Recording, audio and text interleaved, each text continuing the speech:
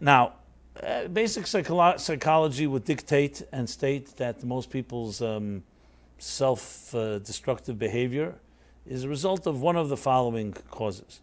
One, it could be that when we have been invalidated, especially in our childhood, and we don't have the security and comfort of just being accepted who we are, so we are constantly bending over backwards to protect our turf and to protect ourselves, to the point that we find it invalidating and finding annihilating if we were to be wrong.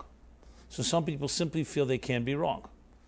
And what they're really doing is trying to protect themselves, and often it comes from a deep insecurity. So that idea that someone says you have a blind spot or something is the matter with you, that becomes very, very threatening. Because essentially it's challenging our perception. As I said, someone who's extremely insecure will have that issue, because the insecurity, a outgrowth of that, is the need to always feel that I need to be secure. And that includes an exaggerated sense of self-righteousness, an exaggerated sense of seeing it my way, and an inflexibility and an inability to be able to recognize or see that there may be something you're not seeing. Because for that person, it challenges, as I said, their very being.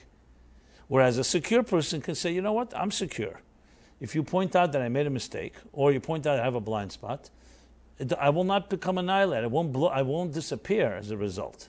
I won't be judged by it, and I won't see myself as less because I have a blind spot.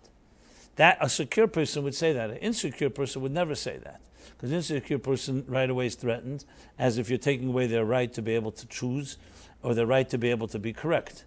So often you can explain this adamance that people say, I'm absolutely right, and the problem is with someone else, is really just a very fundamental insecurity that they just cannot look at something and see that maybe they are part of the issue or the problem.